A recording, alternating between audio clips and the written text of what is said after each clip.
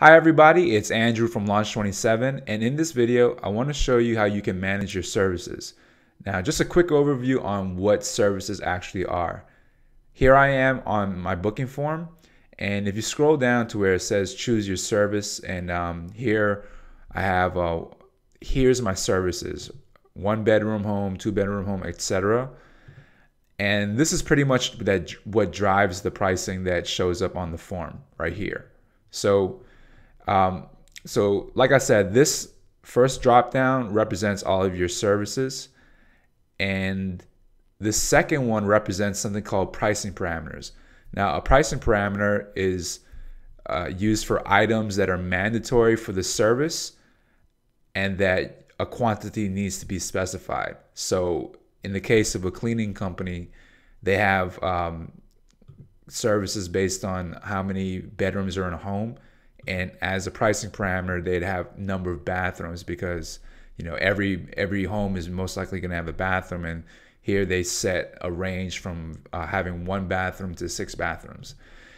And the next part I want to discuss is extras. Now, these are also known as add-ons.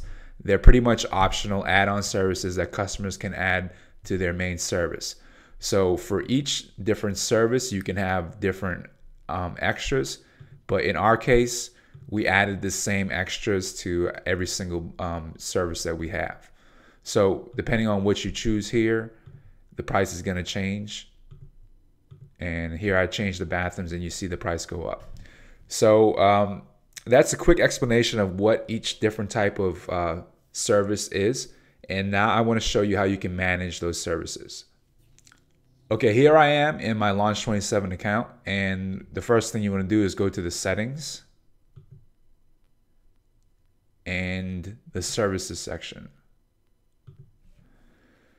So here's each service laid out. You can change the display order by just hovering over an item and then just clicking your mouse and then dragging it. And that'll change how it's displayed on the booking form and what order it is, the display order. So I'll just put that back for now. And if you want to edit it, actually I'll go over this page too. You can see a quick summary of what pricing parameters and what extras belong to each service and the service's price. So if you click on here, you see that same information. If you want to edit like the name or the price, you can click this. You can also change the icons. It's stuff like that. Now, if you wanted to remove an extra, you can just click remove like that. If you wanted to add another one, you can start searching for it, and it'll, like if I search for cabinets, it'll bring this one up, and I can just set that, add it back. Or if I wanted to create a brand new one,